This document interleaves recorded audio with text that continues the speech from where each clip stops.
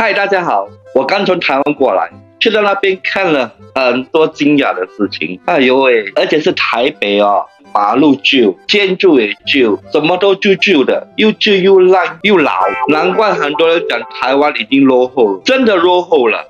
很多东西就是看得很落后，吃的东西很传统，一点都不先进。而且我去的地方是台北哦，有去过西门哦，而且西门那个地方还没有什么好看的，有很多店卖吃的、卖衣服的那些东西，还有卖一些台湾的零食。现在台湾人跟以前不一样了，以前的台湾人很多人是很客气的，很甜的，可是现在呢，我看到蛮多台湾人骄傲又很霸道，尤其是对那些中国大陆人，好奇怪哦，他们看到大陆人就看到仇人那样。这就是台湾的教育，把中国大陆人看成是敌人，越来越糟了，而且东西越来越破烂，跟新加坡比起来，真的是一个天一个地呀。所以我现在真的不想新加坡被反对党控制，要是反对党带领新加坡，看的处境会像台湾一样咯。最近有看到一个新闻，一辆车倒进马路，哇，还有这种事情发生的，一大的坑，把那车掉进去，坐他们巴士。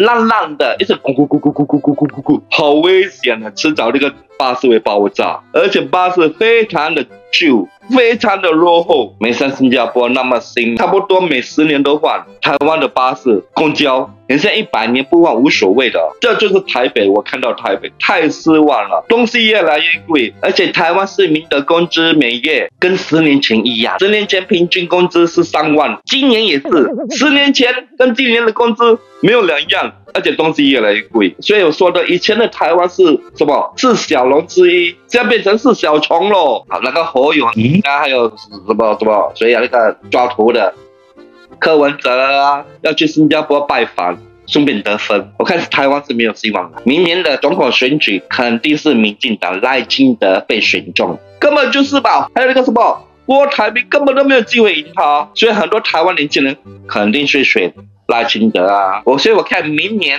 还是民进党执政，那就是武统要来了。天天都是报那些武统新闻，中国大陆怎么攻击台湾的新闻，报。现在电视看都是看到他们在报，迟早在台湾会有战争的。还有现在很多台湾有钱人已经跑出来了，他们有美国护照，他们有其他国家的护照，已经准备逃台湾咯。台湾只剩下那些穷人咯，没有办法，还有那些被逼做兵的年轻人去送死。我也不知道台湾的下场又怎么样，这是我在台湾看到的，全部都是落后，经济没有发展，这个地方变成越来越老，越来越落后了，越来越糟糕了，而且还要面对战争。怎么面对战争呢？肯定死了，那怎么办呢？只有有钱人才可以逃出台湾，那些普通市民还有那些穷市民只好留在台湾面对战争了。唉，真是不幸。幸好新加坡不是这样，